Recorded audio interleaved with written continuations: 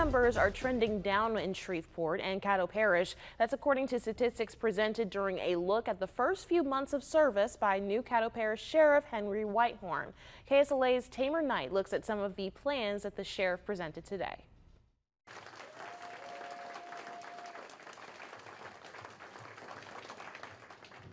It's been 72 days since Henry Whitehorn took the oath of office in Caddo Parish and became sheriff.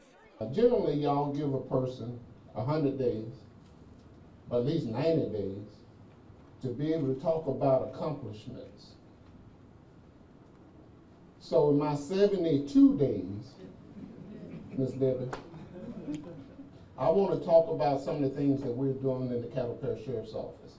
Earlier today, Sheriff Whitehorn was the guest speaker at the North Shreveport Business Association luncheon. There, he discussed his mission as sheriff and laid out some of his ideas for the parish.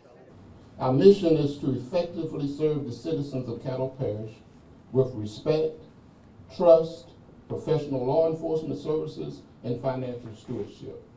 Sheriff Whitehorn says his plans for change involve working with the community and other law enforcement organizations.